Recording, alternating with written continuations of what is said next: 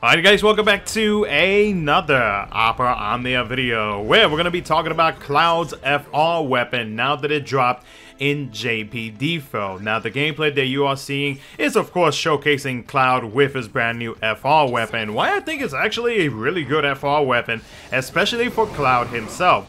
I paired him up with Setzer and with Aerith. Aerith, of course, for the support and the instant turn rate with her FR Echo. And then with Setzer to disable the enemy's FR whenever it does activate. And Setzer's FR Echo actually works really well with Cloud, giving me a 100% increase on the HP damage bonus, which I was actually pretty surprised, but I will not complain. Now, when it comes to the conditions with Cloud, his first one being that you have to deal critical brave damage. That is very easy for Cloud and most characters nowadays.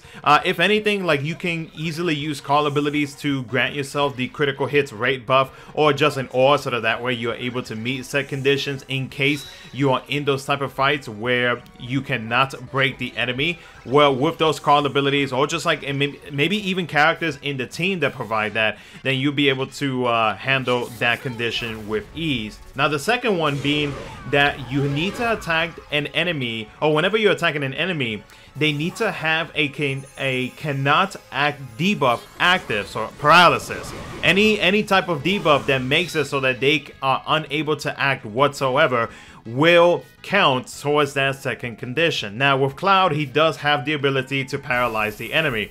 The good thing about it though with Cloud, and one of the changes that maybe some of you guys may not know about, is that with Cloud, every time that you are dealing a critical hit, you do get access to his overhead for 3 turns, which in turn does grant him the ability to use the plus version of his skill 1, which will guarantee you to inflict the paralysis debuff onto the enemy, unless of course the enemy has a mechanic where it prevents you from paralyzing, but that's a different story. So with that being said though, you pretty much like guarantee, or you practically guarantee, to always be able to inflict the enemies with the paralysis debuff, which is great.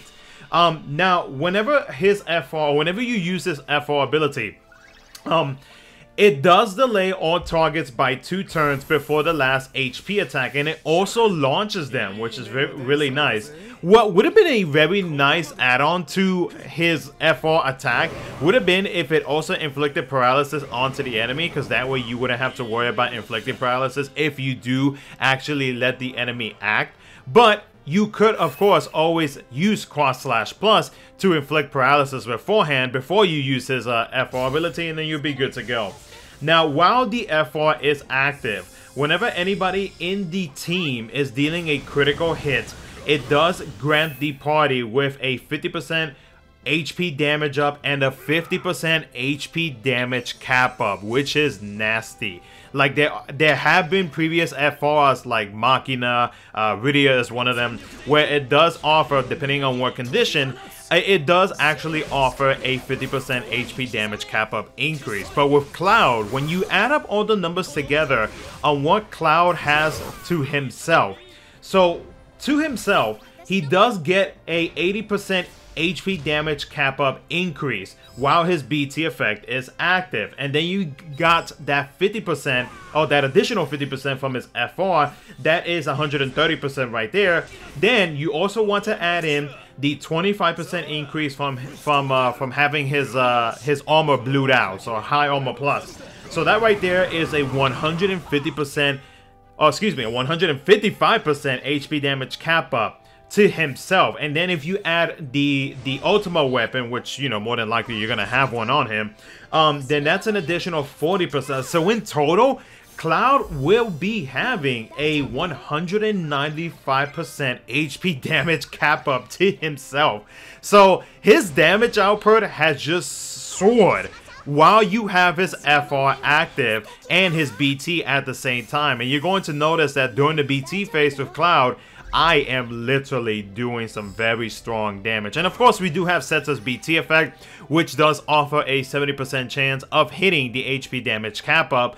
But like in general though, like even if he did not have Setzer, best believe Cloud is going to have some very strong overall damage and especially with the rework that he got. I mean, his skill, you're more than likely going to be using his skill too, because of the fact that it has 9 HP attacks from the rework that he just got. Like overall, like Cloud got such a massive upgrade that I honestly think like his FR is well worth chasing for any global players who keep up with JP content and trying to, like, you know, plan out their future FR pulls. Then Cloud's FR is actually one to really consider. And for those who have already greened them, I mean, you got yourself a very solid future investment ahead of you. Now, some may question, because of the fact that Astos just came out alongside with Cloud's rework, and some players may just question, like, you know, which one of the two you would actually go for. And of course, like, Astos right now is like the most busted DPS character we have in JP.